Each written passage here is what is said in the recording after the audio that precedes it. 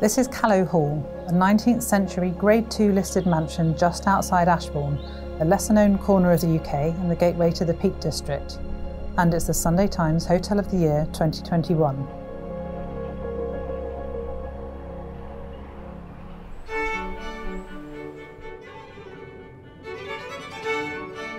It was a hotel before, but even loyal guests admit it had become tired and neglected. Now it's been done up by a new hotel group called Wildhive to the tune of £7 million.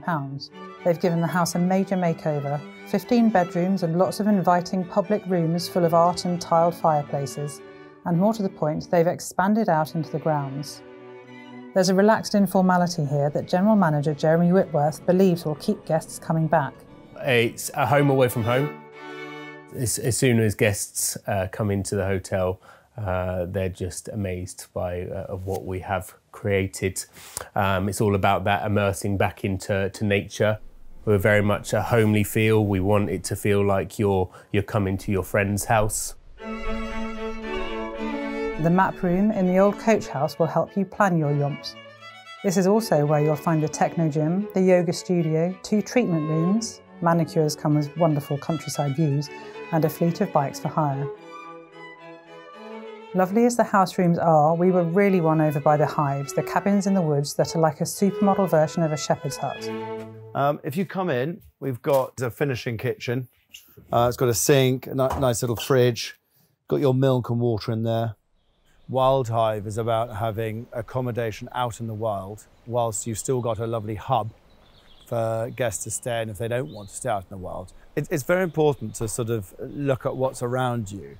And there are many very fine hotels in ground buildings, but we wanted to put a twist on that.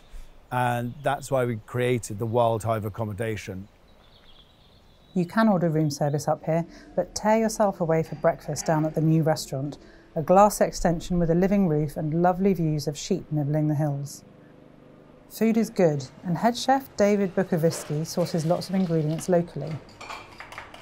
We call it casual dining, so we don't want to do fine dining as such. We want to have really good quality ingredients, local ingredients. We've got the kale that's come from the garden today from this dish. We've got parsnips that have grown in the garden. Well, it's fantastic just to be able to go out and just pick your own stuff and see what's the best stuff out there and pick the best of the produce. The best time of the year that's growing is going to be the best that fruit and veg is going to be. So when we pick it, it's straight out of the ground, it's straight from there to the table that day. So we can't get any fresher than that. The Peak District has been crying out for this sort of stylish country house hideaway. With its plans to open more outposts in the region and its home-from-home knack for putting guests at ease, Wildhive might just have the answer.